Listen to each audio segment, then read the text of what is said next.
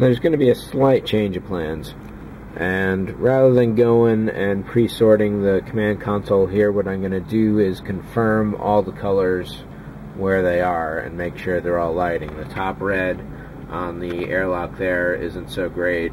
That side of the airlock doesn't have any fiber optics yet, so I'm going to do that as well. It's all stuff that's been seen in other videos. So confirm all the colors, and then I think next weekend's project is going to be sorting all this out. It's starting to get late in the afternoon, and I've got a few things to do today, my only day off. There is some discrepancy going on. For example, on the control panels on either side of the binocular thing there are 4 sets of lights. There's this set of 6 reds which go up top, and then there's 2 below it. Over here there are 4 sets of rows as well, but only the top 3 of them were cut for holes. The bottom row was not. So consequently I cannot light the bottom row, or I can shift them all up 1 row, and instead of 2 rows of red only have 1. So in this case I'd have the 2 greens and a blue over there, and the Borg and the Woe-Roy over there. The top section is fine. The airlocks are going to work out well. So all this is pretty easy so far. It's definitely been a long and a lot of work to get here. So yeah, there's actually a lot. Oh wow. So actually all of these colors here, all of these fibers go to some color somewhere. So I may actually run out real fast, and maybe I should have gone with 10 millimeters to begin with. Dun dun dun dun. A lot of these will be blinking, but I don't know if it's going to be that many.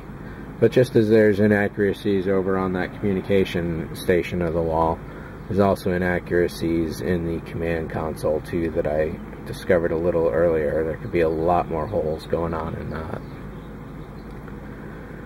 So I don't want to get too ambitious today and bite off more than I can chew for the day, because that's a lot of fiber optic right there.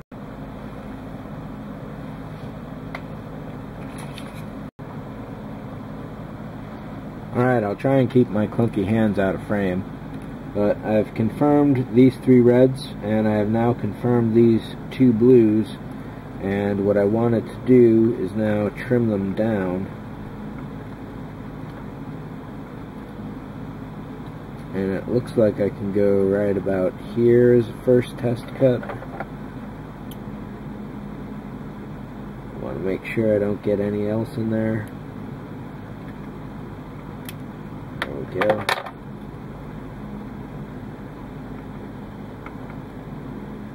And 2 blue. This guy is unlabeled. Let's stick him into green and see what he is. Should be a possible red. But I am going to move a lot of the reds around.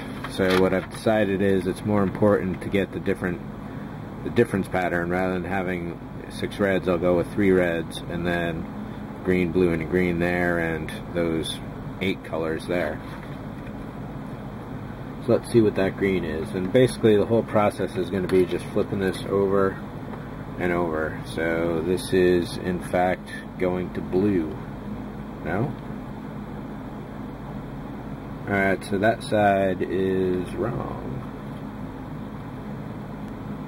Now I see. Getting really close. I did not put a fiber optic into every single hole, and it looks like I missed drilling 2 of them. Don't know if I could drill those out now, so it'll be faking it a little. In this case, blue is in the far right bottom corner, so orange, red, and green are next after that, and this other blue is in the bottom corner, so it should switch with the green that's there now. And that blue that's in there should go dark. So this green should turn into this blue.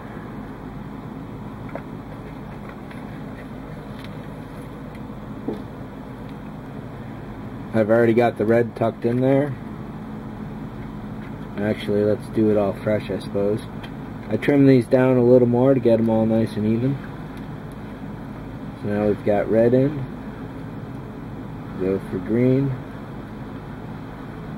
Blue wants to go next.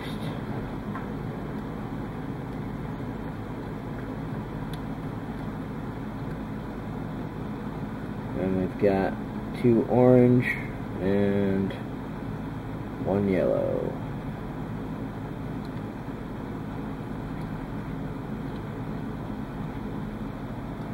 So there we go, the first official lights, all set in place.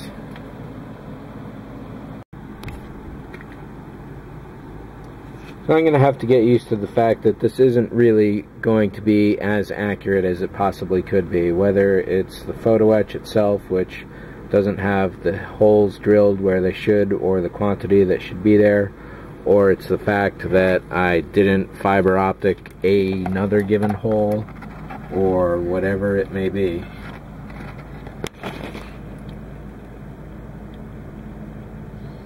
Close enough is pretty much going to be good enough in this case. And in fact, given the distance involved here, when you're looking at it from a foot away or so, the reds and the oranges kind of get really close together. So I might just vary up the colors anyway, but go slightly. Maybe like, well, I've already cut them, so they're pretty much staying where they are.